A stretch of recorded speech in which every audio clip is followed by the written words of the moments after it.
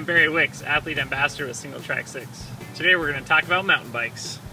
Whether you're on a $10,000 Uber Haizu carbon fiber racing machine or just a base level $500 mountain bike, if you follow these tips, make sure everything's in good shape, you're going to get through the week and have an awesome time. Some of the most common issues that we run into during these long stage races, first thing is flat tires. You know, everyone flats, it's the name of the game, but if you can minimize that, you're better off. Also, there's a lot of times you'll jar something or cables will get contaminated, things like that. So being able to deal with shifting issues is also very important. And then the third thing is being able to change your brake pads efficiently and smoothly. When it's real wet and muddy, you can go through a whole set of brake pads in a single day. So always check your brake pads and know how to replace them if you need to, and bring lots of extras.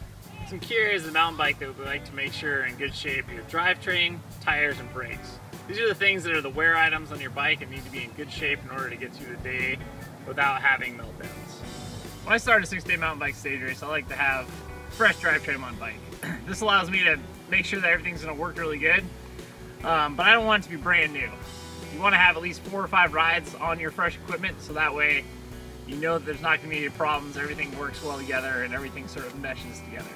Another important thing that I like to do at the beginning of every day is go through my bike and check to make sure all the bolts are snug.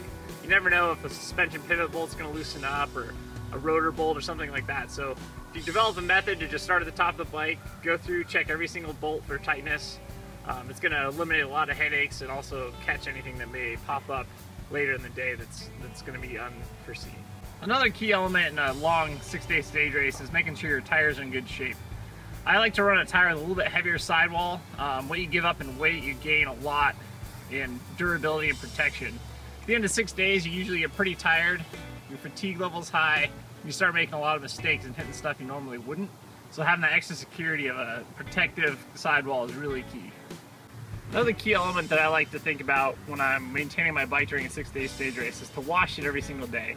It's a lot of work and it's a little bit extra effort in the end of the race when you're pretty tired, but it makes a huge difference in making sure everything works smoothly and is ready to go the next day.